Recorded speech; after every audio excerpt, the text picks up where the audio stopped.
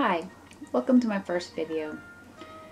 This is a shaker box card I made from the Cricut tags, bags, boxes, and more cartridge. The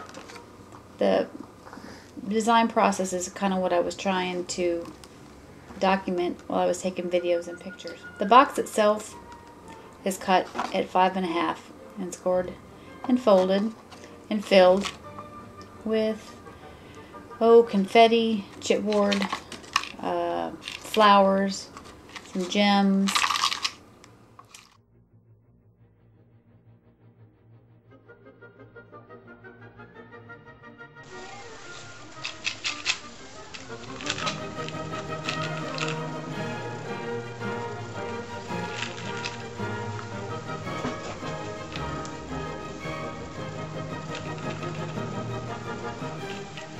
After that, I used the Storybook cart to monogram it and cut a scroll.